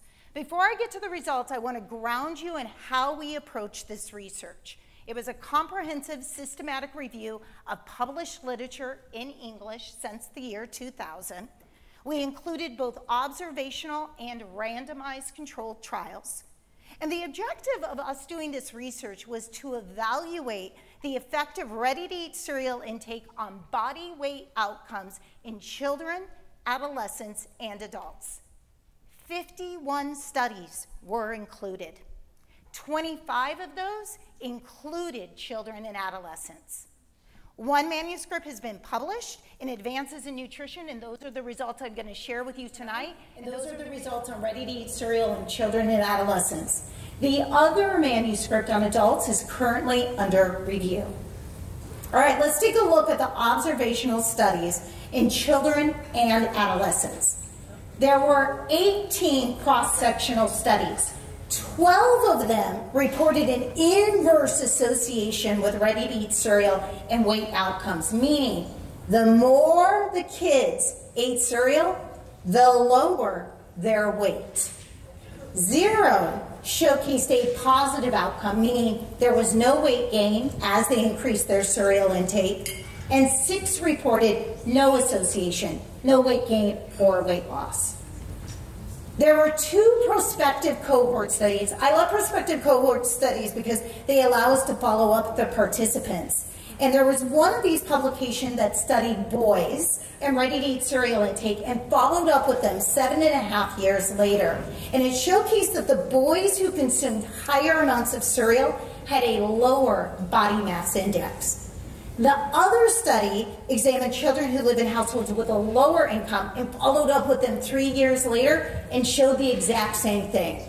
That lower income households who ate more cereal had a lower BMI. So, in summary, most observational studies demonstrated that children and adolescents consuming ready-to-eat cereal have a lower body weight. Now, I know a lot of you might be thinking, what about sugar, right? It's like the elephant in the room always, and I love to talk about the elephant in the room, for those of you who know me. 4 out of 5 of the studies reported pre-sweetened ready-to-eat cereal consumers had a lower BMI than children who ate another breakfast or skipped breakfast. More interestingly, is when we looked at the observational studies that compared pre-sweetened cereal eaters versus non-pre-sweetened cereal eaters, 2 studies showed no difference in BMI, while 1 study actually showed a lower BMI in those kids who ate the pre-sweetened cereals. So contrary to concerns about added sugar in ready-to-eat cereal, this would suggest that benefits of body weight outcomes are observed with consumption of non-pre-sweetened cereal and sweetened cereal. So in summary, a limited number of studies indicate sugar content of ready-to-eat cereal did not affect the observed inverse association of ready-to-eat cereal consumption and weight outcomes. And then finally, randomized controlled trials. We only found 5 of them, and all 5 showed that there was no increase in body weight among those who increased their consumption of ready-to-eat cereal. So in conclusion, research shows that children and adolescents who consume ready-to-eat cereal have lower body weights compared to children and adolescents who don't eat cereal. And this is just one of the reasons why we so wholeheartedly believe in cereal. We firmly believe that the good nutrition and bowl of cereal has the power to change lives. Starting the day with cereal is one of the easiest ways to make a nutritious choice.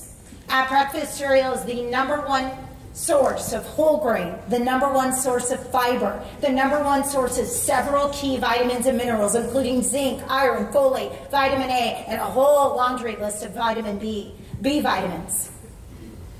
Cereal, it delivers good nutrition that families need at an accessible price.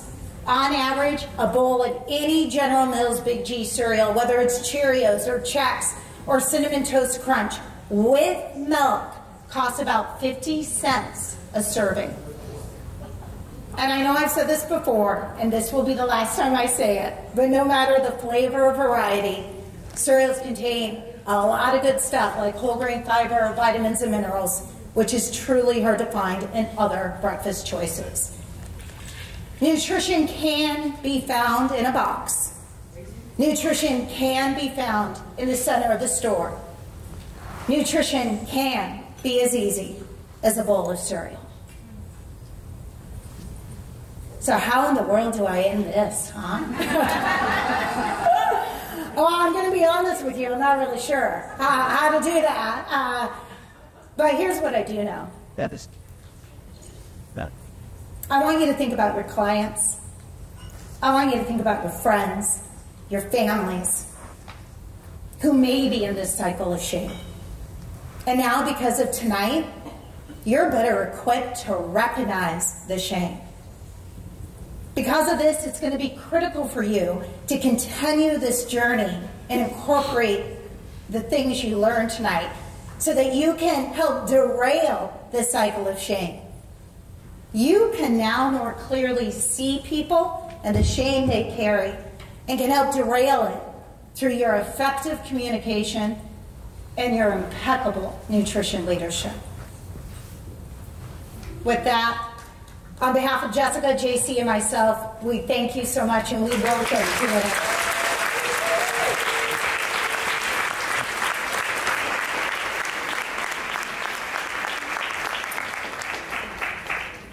Hey, how are you? Good, all right? I'm good. I'm not shy. That was a lovely presentation. It was really wonderful. I think we all got a lot out of it. So here's the question I have. You all are punting to us in our communications, and I appreciate that. However, I think among the bigger challenges that we as a profession have is that we don't get the recognition in the media, and it goes lots of ways. It has to do with who is being, given the opportunity to write, who's calling us for interviews or not, who's being dubbed the experts, right? In the nutrition space, there are a lot of doctors that are giving out this incorrect information and doing that too. And you didn't touch on that, but that's a big problem that we run up against. That's part of why I got a doctorate, so somebody could call me doctor and talk, I'm serious, and teach at a university, and the other thing, just something I paid attention to, is I think the media as a whole you showed those awesome ads, but the media is just as bad, and brands that hire celebrities and athletes. Like we all compete for spokesperson work and doing media work, and it's really hard to differentiate yourself when you're competing with Gwyneth Paltrow, or you're competing with influencers that maybe do a better job at entertainment. And, that's, when I first started looking at TikTok, I'm like, do I have to dance? Like, how does this dance? Roseanne. It was just, Roseanne and Liz. Roseanne and Russ, like, her videos crack me up. I don't know how she has the time to think about that, but I'm just saying, like, I think some of us are already being incredibly effective, but we're not able to magnify our voice, and unfortunately, our parent organization has come under scrutiny for so long, and everybody thinks that dietitians, we're behind the times, I hear what you're saying, and I see that, but I also have conversations with other folks, even the fitness professionals, because I wear both hats, so I know what goes on in that space, and it's really frustrating. So it's like, I'm really happy to take all of this and use it in a productive manner, but even at the most 100,000 dietitians or maybe more are never going to change a whole landscape when we are set up for failure sometimes in terms of being the nutrition communicator and the wellness communicator. So, what do you suggest? It's great. I need a cigarette. You know, we just learned that smoking cessation leads to type 2 diabetes. I'll let JC take that. Smoking. So I will start by saying nothing I'm going to say right now is going to answer your question. Because it's that complex. Right. It is. My number one claim is to do little things often. And here's how I'll say that. I have, I'm going to make a number. I have 5,000 followers on Instagram, which isn't a lot compared to people who have a lot more. And it's more than people who have less. I know that's a really, but sometimes people say, I don't have a big following, therefore, or I have a big following, therefore, or someone else has a bigger following than me, therefore, they. But the thing I will say is my following, I know most of them. I've gotten to run around today and hug people who I've never met before because I feel like I know them. So the power that you have in this room is to think about the people that you know and to impact them. And again, I know this is underwhelming. Because 100,000 dietitians, is that the number? Probably more. Probably, but let's say it's 100,000. I'm a theater director too. And I often spend the last couple weeks going, we have 10,000 things left to do, we have 10 people in this cast. How do we accomplish 10,000 things? And I have every single person put Post-it notes up on the wall of the things that they need to work on. And when they get done doing that thing, they take it down. And all of a sudden, a wall filled with Post-it notes in a day. You can see the impact. Because all of a sudden, you start going, here are the people that trust me. Because here's the reality with influencers. Most people don't actually follow influential people. They follow the people who influence them. You are all influencers. Culturally, I know that's not true. There's other people that have greater influence than we do collectively, but intrinsically, when we go, if someone is, let's say someone is who, I don't go to the gym. You say, come with me. They will go with you because of you. Not because of the world that they're going to be in, but because you are going to be their line of clarity.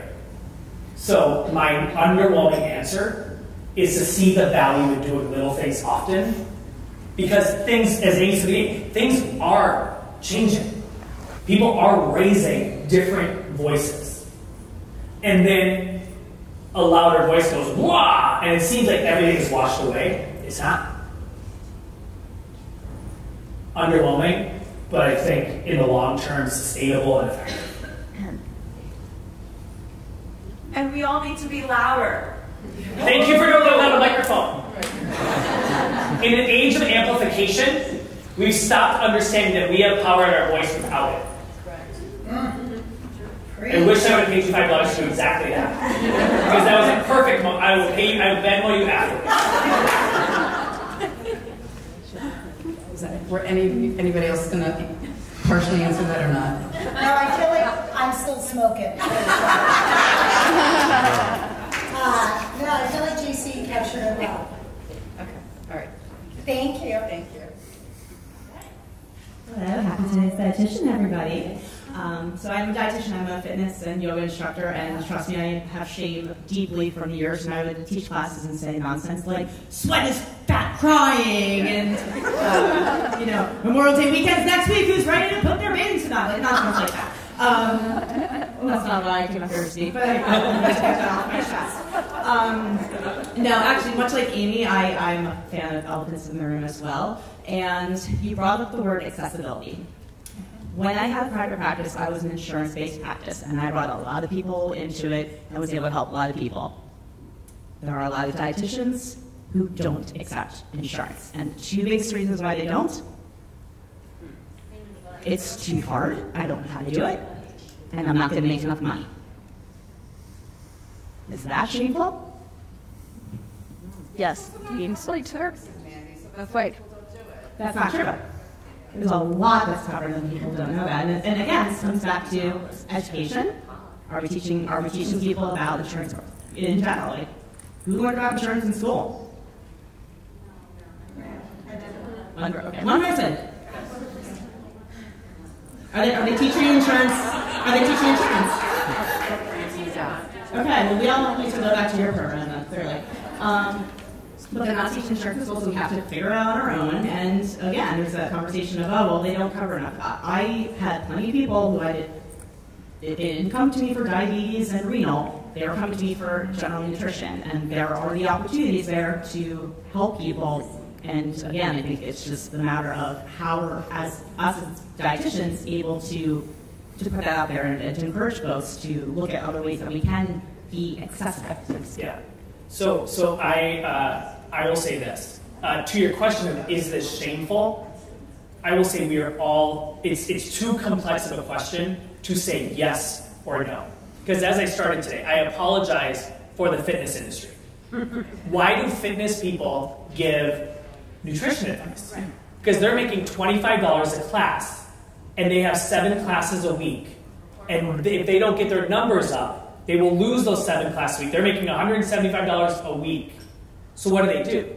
They go, I need to do everything I can. Because in the pandemic, gyms were saying, you need to let us open because people need us for their mental health.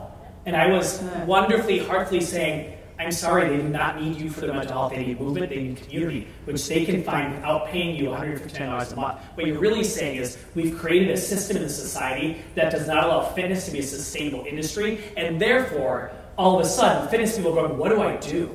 And I answer this question the same way. We are not going to get rid of shame. We will shame ourselves, we will shame people, we will make mistakes, we will make missteps. That's why the answer is shining light on the why and what.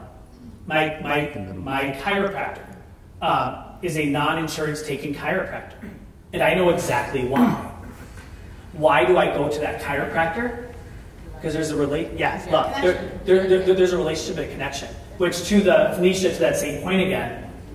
To that same point again. He influences you. Yeah, like at the end of the day, all of this should make us go, I understand the importance of my work because we are dealing with systems that are not set up for us to be successful.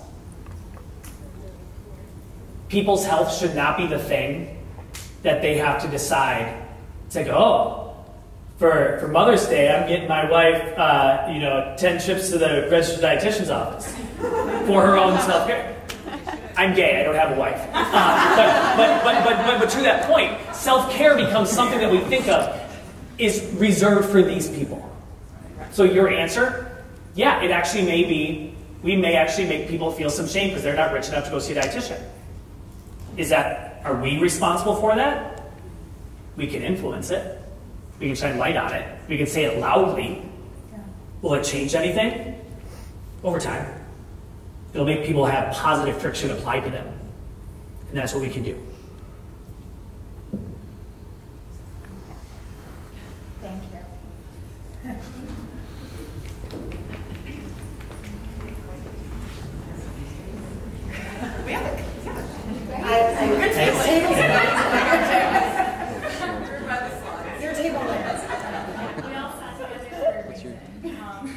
My name's Sydney. I'm an ISCART. I'm at UGA. Time out. Are you Sydney? Sydney? Yeah. Sydney just graduated from RDN school 2 days ago. Thank you. Here's a little asterisk next to graduation. I haven't defended my thesis yet. So we don't care. We're still going to cheer for you. Hopefully I complete the program. We'll be fine. I will complete it. I will do it. Not just do it. My question was, do you guys have any data on how shame might manifest or be experienced differently between men and women? And how can we shape our messaging to resonate with both? Because there is other data on how it might be different between sexes, but what did you guys see if you measured? We didn't look in depth at that, but we can, and we will, and we'll get back to you. Because there's so much more data. I feel like we've only scratched the surface today. There's a ton more to get into, so stay tuned. You'll be seeing us again. Yeah. Can you talk at all to how we might be able to shape our messaging to reach both men and women as nutrition experts and communicators?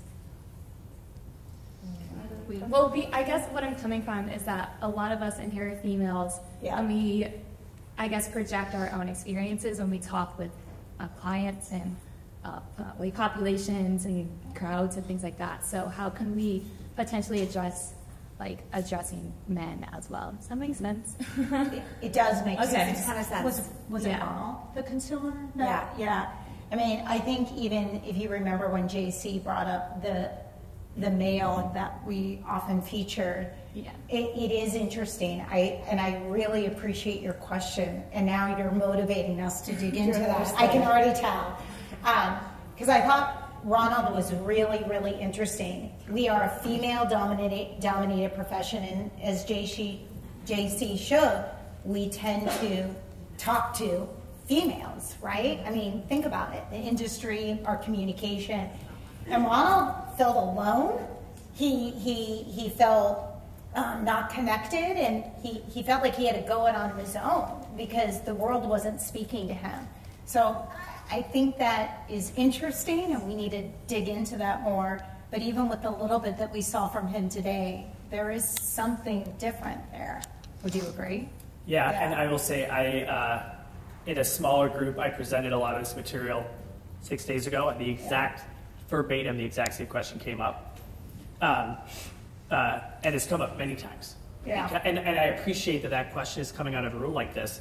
Yeah. Because it says that we see that our what we have to give is universal and equitable.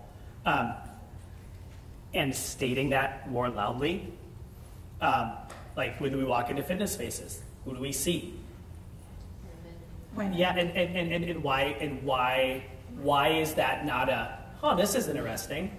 How are they dressed compared to men? What's that? And how are they dressed compared to men? Yeah, well, even like clothes that are designed for, and and like where people feel safe, and we're on a spectrum of what is expected of them in a space, and maybe Sydney, to your point, what is expected of male identifying human beings within their own conversations about their own wellness.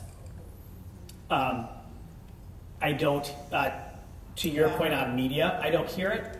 To the conversation about social media, I don't see it. Now again, it may be there, and it may be in a smaller, quieter way. I think that's a good voice to raise up. Agreed. And I'll joke again, the old white straight male, like there's not a lot of things that they fall to the bottom of a totem pole on, but this is one of them. Like, I think of those people, and I do go, gosh, what are they supposed to do? Yeah. In the boutique fitness world, the only straight white men that I know who walk in, what do they all have in common? They have a wife. They have a wife who was a member first. And I ask questions like that to calibrate my own brain. Calibrate your own brains by asking those questions like, am I the only one who thinks X? And if you are, think about it some more, or be the voice who raises it up. Because we know there's disparity, we know there's imbalance. Why? Because we have systems of efficiency. Change is happening slower today than it's ever going to happen again. Beth Comstock said that in 2001. This is the most peaceful world we're ever going to live in again. So with that being said, how can we hit the brake and become a little less efficient for moments in order to become more aware of what we're experiencing and create pathways? Yeah. Thank you. Thank Thanks, you. Cindy. Yeah, great questions. Very good. All good questions. Yeah. Hi. Hey. Hi. Question. I'm Melissa. Hi, Alyssa. I'm a teacher and researcher. So I'm wondering, when we think about these changes that we can make, what policies do you think we can advocate for as dietitians to make these changes? Yeah, I mean, that's a loaded and beautiful question. I mean, for me, in terms of policies in the FDA, Right now there is a proposed new definition for what healthy should be. And I think it is incredibly narrow, incredibly catered to the rich and wealthy, and does not take into account the everyday American who is working paycheck to paycheck to just feed their family. And so we need to raise our voices, lift them up, and be louder to help be the representative for the bulk of America who doesn't have a Whole Foods, who doesn't even have a Walmart. Yet FDA is telling us that healthy can only include certain things. And if it includes anything else, it is deemed as unhealthy. My personal and professional opinion, that will hurt public health. Not tomorrow, we won't feel it, maybe not even in our lifetime, but in 20 years, it will have a significant impact on the micronutrient and the overall health outcomes of Americans. So as dietitians, we have to ask ourselves, is this representative in going to help the bulk of America, not just the elite and privileged, respectfully?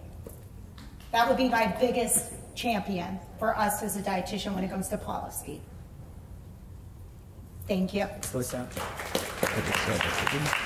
We're going to do an announcement quick of, because we're at 7:50. So Sure. we'll keep doing questions. Yeah, we're going to keep doing questions and drinking, which I never thought I would say. I love it. But we are going to be at FENCI 2023 as a pre-symposium to continue this conversation and elevate more insights from the research we did that we didn't talk about tonight.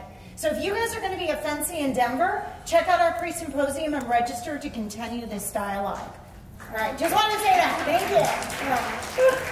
Hi. So hi, Great dress. Thank you. Yeah. My name is Kim Lovely, and I am a registered dietitian, and I'm in private practice in New Hampshire, and I am 58, so I've been in practice for 30 years, so I'm old. I'm also a major fitness advocate, and I'm also a certified life coach because of the money thing. So the big elephant ugly thing, and I love my friend Karen's word, is insurance is bullshittery. So we haven't brought this up. Insurance pays me because I identify people's body weight. They do not pay me if I know. Right? Wow, that's really good to know. Right? Referrals come to me for a 5-year-old diagnosed with obesity. If I'm going to get paid to see that child, you have to put and that child and that family is depending on their insurance to get service for their child, I have to identify that child as obese. So we have to start being aware of the insurance industry's complicit horribleness to this too. There's some insurance companies that will not let you use a preventative code. So I see a 6-year-old. I am not interested in calling a 6-year-old obese.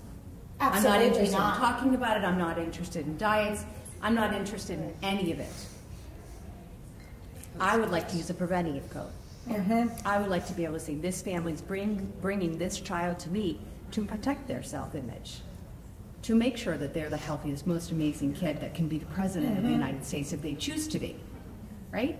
Absolutely. That's what I want to do. But their insurance company won't pay for me to do a preventative service. They will only pay because I identify that child as being obese. So, like, and as Karen said, insurance is bullshittery. It is a barrier, and it is a reason why there are people not practicing and refusing to take it, because it determines how we practice. And my life coaching arm is because I can practice the way I want to.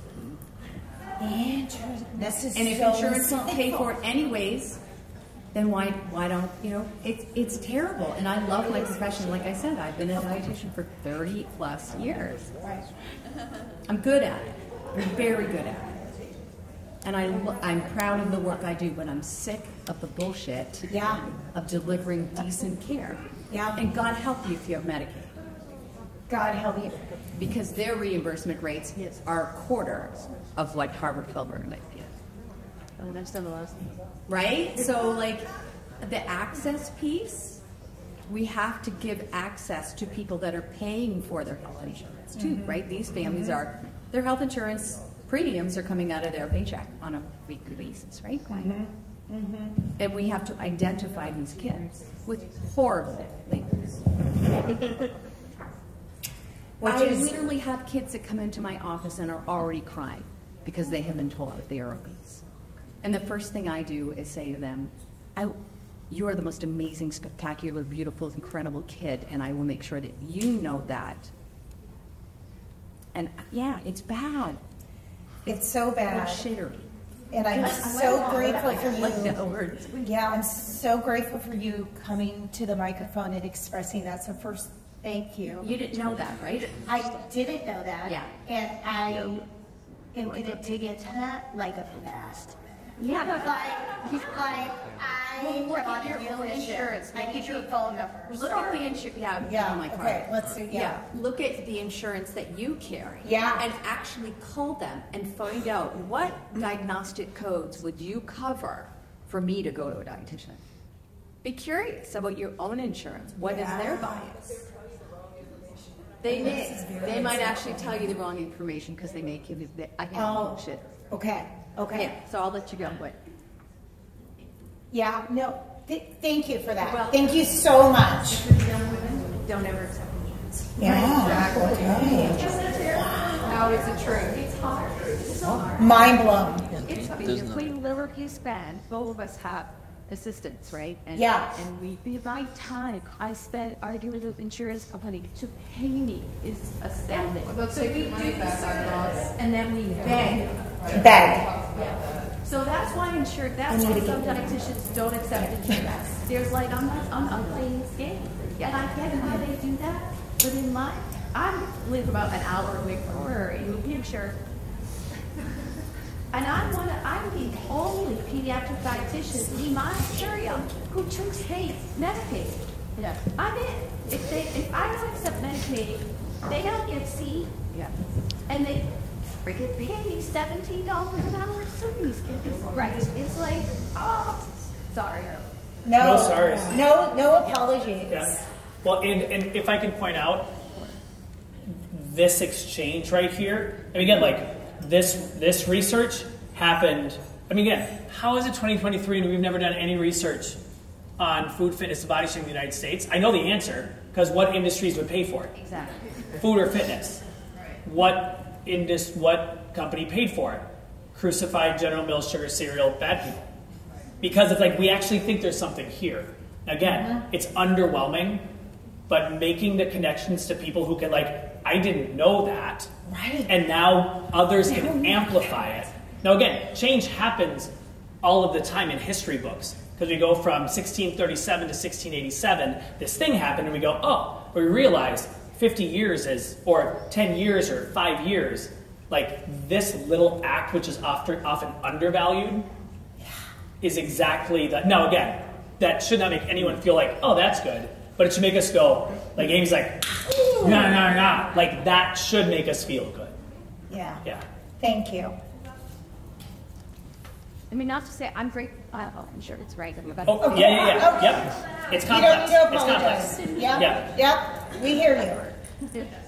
Hi. They're at the microphone this time. You heard me talk about the microphone, but I figured I would come up and actually be official.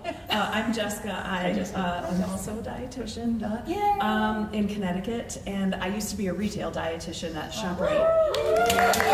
Love retail dietitians. Unfortunately, used to be my store got bought out, and they eliminated my position. So, but first, I needed to say thank you to General Mills, because my rep was amazing. And we got so many donations for our food banks, and they always supported everything. The owner, before he retired, was like the biggest proponent of supporting food banks and food pantries. As soon as COVID hit, he was like, call all the pantries now and find out what they need. So thank you on behalf of ShopRite. Love ShopRite. Yes, I love them too. I wish I still had my job, because I was seeing a lot of my job was, he paid me and I saw people for free. You know, I go to the senior center and I chat, and I take people in the store and I see them in a private setting, and it was free. They didn't need insurance, they didn't need anything. They just needed their ShopRite card, and everybody has a ShopRite card if there's a ShopRite around. When he also, I just share this, that really is no question right now. I have a question, but when he retired, he owned 2 stores, and one of them was not purchased by the other family, and it shut down, and it was in Waterbury, Connecticut, and Waterbury is basically now a food desert. There's Walmart, Stop and Shop, and Aldi, and it's a city. Like, Waterbury, Connecticut's a city, and it's massive, and ShopRite was one of the places where, you know, you get cheap, good food for, you know, reasonable prices. There was always people looking to help, whatever, and $1.99 for a box of Cheerios goes a long way. Sure does. It's covered by EBT, so is milk, so are bananas, so that's like the breakfast of champions. But so anyway, I just wanted to share that. So thank you, and I thought the presentation was wonderful. And so what's next on the agenda? That's what my question is for you. I love that. Than exploring insurances and I think I'm going to explore health insurance, so that's going to make my boss super happy. But who cares? It's awesome. I hope you actually can. You know, you have a lot. It seems like you have a lot of power behind you. I hope you do. Yeah. Well, thank you for that story. I think exchanging these stories is really powerful. And it elevates the awareness and the biases that are in our education and our community. And so I appreciate these stories. And next steps right now is we're going to peel back more layers of the research that we did. And we're going to continue to tackle topics that enable nutrition to be more accessible to all. Bottom line, that's why I exist in this company and why I exist in this role. And I believe there is such power in processed foods. As a dietitian, I couldn't be prouder. So not all processed foods are created equal, and that simple messaging of bad and good has really hurt what Americans can do and what they think. And so we have to come together and help push those boundaries, and that's hard work. We're dietitians, right? Like, Felicia, you were saying, like, how do I compete with Gwyneth Paltrow and all these sexy people and da-da-da-da-da? I tried. It's hard. So, it's okay, though. Politician, you're way better. Right. Right, I mean, Gwyneth, I have so many opinions on Gwyneth, right? But, like, ugh. But it's a great example. But it's these stories, it's this little bit of bravery that we lean into this. We lean in and actually talk to the facts, not the cultural fad, the facts. Grounded in our nutrition degree, elevate this profession as the nutrition leaders, and help celebrate all foods, because some of us get a lot of money and some of us don't. So how do I dispense my paycheck to help feed my family in the best way possible? I don't give a rat's ass what anybody tells me is healthy. My job as a dietitian isn't to tell you what's healthy or what's not. My job as a dietitian is to help educate consumers where they can find something that fits their needs and lifestyle. So that's these stories sharing. That's the next chapters of this, right? And that's what we hope to do as we continue this amazing journey that we started last year. So hopefully that helps. I don't know. Thank you all. We're going to be around. So please.